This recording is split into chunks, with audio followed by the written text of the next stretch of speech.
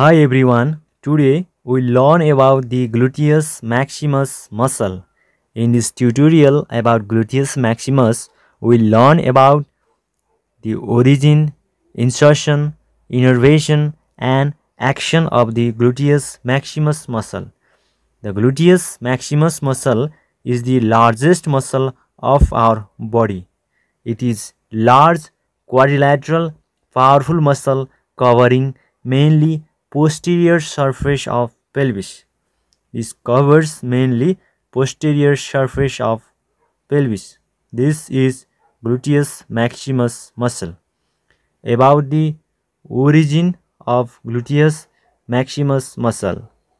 The origin is from ilium posterior to posterior gluteal line. In ilium, here is posterior gluteal line. So origin is from ilium posterior to posterior gluteal line. And another origin is sacrotuberous ligament. Sacrum to tuberous is sacrotuberous ligament. So origin is from sacrotuberous ligament. Another is dorsal surface of sacrum and coccyx bone. So origin is from ilium posterior to posterior gluteal line, from sacrotuberous ligament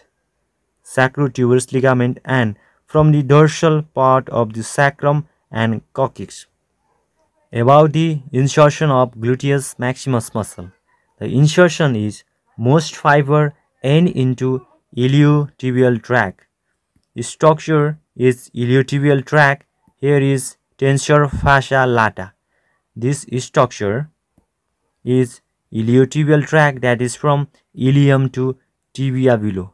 From ilium to tibia there is iliotibial tract, and most of the fiber of the gluteus maximus muscle inserted into iliotibial tract, and some fiber inserted into gluteal tuberosity of femur. Now about the innervation. The gluteus maximus muscle is innervated by inferior gluteal nerve, that is the branch of sacral plexus. About the action of gluteus maximus. It causes extension of hip joint from flexed position. It does lateral rotation at hip joint. Also, it does abduction at the hip joint. It also stabilizes the knee through the iliotibial tract. This was all about the gluteus maximus.